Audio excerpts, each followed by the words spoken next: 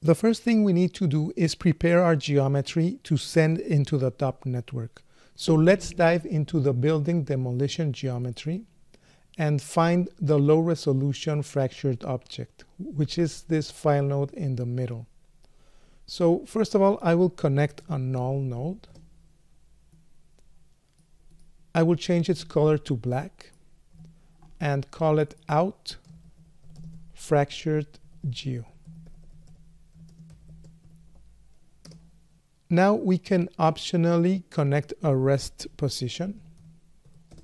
So remember, this node is not mandatory, but it may be useful in the future. So for now, let's leave it there. And now let's create an assemble node. And the important thing about this assemble is that we will create packed geometry, or in this case, packed fragment pieces. And notice how another property that it has on by default is this create name attribute. So here is something important.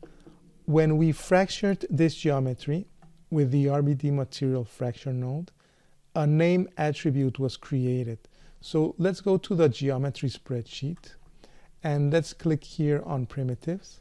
You will notice we have this name attribute. So in this case, we have a concrete piece 0, piece 1, etc. So since we already have this name created, we don't need a second name created here in the assemble node. So it's very important for us to turn this off. Same as the connect inside edges, we won't need it. We only need the packed geometry. So this is all we need before we send the geometry to the DOP network. So let's now create the DOP network. And you can do this inside the geometry node. It doesn't necessarily has to be in the object context. I just personally prefer the network to be in the same node just because it's easier to access. So type tab and then start typing DOP network. And what I usually like to do is color these nodes orange and also change the name of the node to something that tells me what's happening. For example, DOP building demolition.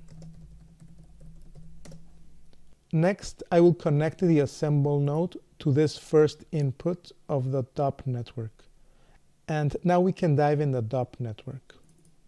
So by default, we have this output node, and I recommend you leave it here. What I'm going to do is, first of all, add a gravity force. This will make the pieces fall down. Now I will add a merge node. I'm adding this merge and connecting it to the gravity because I will need several objects. First of all, the static objects. It could be a ground plane, or in this case, I will use the terrain. But we will also have our rigid body dynamic pieces, in this case, the packed primitives, that will be colliding with the static objects. So let's build a static solver, connect it to the merge node. And we will also need a rigid body solver. So let's connect this second node to the merge. And although, as mentioned, I will use the terrain object as a final collision object, for now I will create just a ground plane. This will make calculations much faster, and it will let us see how the pieces react with the impacts with the floor. So now that we have a rigid body solver, we will need an RBD packed object to bring our geometry into the DOP network. So connect the RBD packed object to the first input of the rigid body solver. Next, we need to tell the RBD packed object which geometry to bring in. In this case, it will be a subpath. For now, type the following expression. Backtick, which is the key next to number 1. Then type op input path, open parentheses, open quotes, and type dot dot, close quotes, comma, 0, close quotes, and backtick, and then press enter. So what this function is saying is take whatever is connected to the first input of the current node. So this is our basic RBD setup. So let's press play and test how this looks.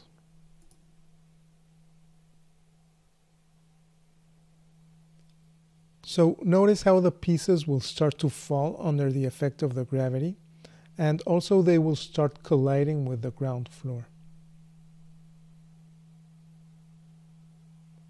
So it's looking nice, although we still have a lot of work to do. Also, the simulation for now is quite fast, which I like. Once we start adding constraints and more complex collisions, the simulation will start getting slower. And in the end, of course, we will replace this geometry with a high resolution version. But as a starting point, it starts looking nice.